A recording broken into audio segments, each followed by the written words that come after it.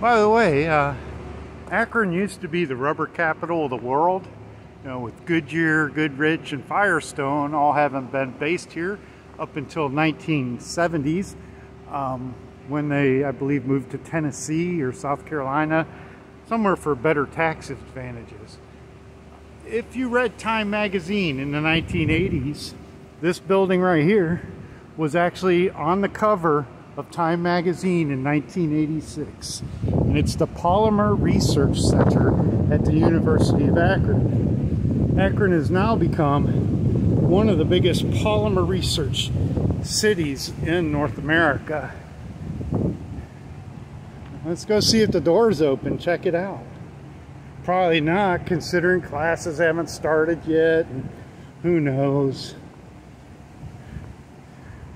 Let's see.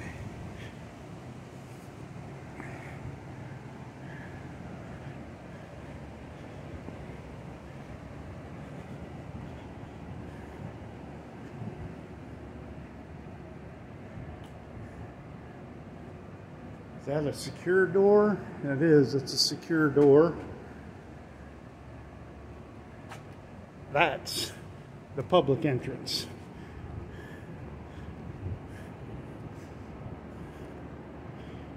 I'll be back when I get around outside.